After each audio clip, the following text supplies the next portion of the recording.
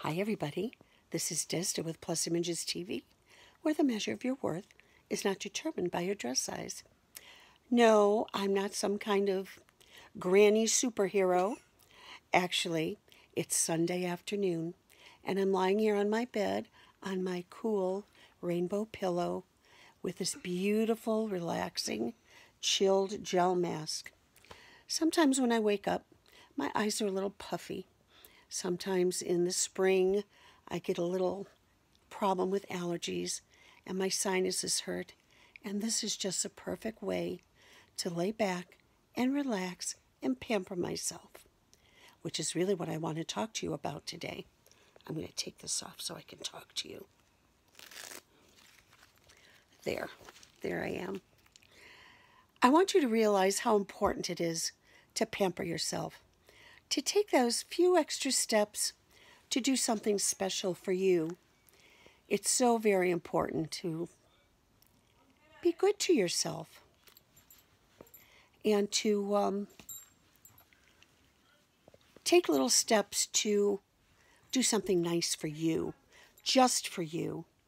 You take care of so many other people at work, at home, in your church, in your community. Take that extra few minutes to pamper you. You're so important.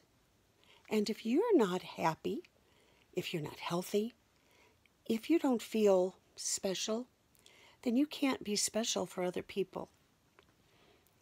What I want you to do is make a little list of a few things, a few ways that you can pamper yourself. Maybe it's having a manicure or a pedicure, or a little shoulder massage, or getting something like this, just to lay back and relax for a few minutes and to pamper yourself, to help feel better. Maybe it's buying a new makeup palette, or a new lipstick, or a new purse, or going to a movie by yourself. Something just special for you. Something to make you feel good about being alive. I'm Desda with Plus Images TV. Please take care of yourself. Do something special to pamper yourself.